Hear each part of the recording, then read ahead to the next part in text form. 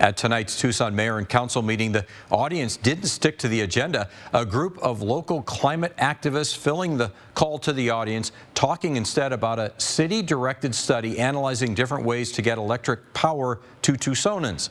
KGUN 9's Alex Dowd has details on why some members of the community are concerned this energy sourcing study won't be taken seriously by Mayor and Council.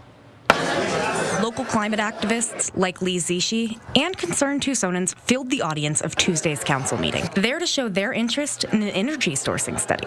Thousands of people in Tucson are paying attention to this feasibility study, and we want them to do a rigorous study. Person after person stepped up to the podium, many sharing stories of debilitating electricity bills in the summer, or explaining concerns for the environment. Starting in August, the city of Tucson began a study on the many different ways that they could keep your lights turned on. The energy sourcing study is led by GDS Associates and weighs options like TEP against renewable energy or public power. That's the one Zishi's interested in. They tend to be a lot cheaper, they have fewer outages, they're better on climate action, and that's because they don't exist to make somebody money. You know, they just exist to serve the people. The energy sourcing study will finish in May of 2025. A TEP spokesperson told KGUN that they're paying attention to the results of this study, but they don't expect a change in power providers will be seen as feasible. From downtown, Alex Dowd, KGUN 9.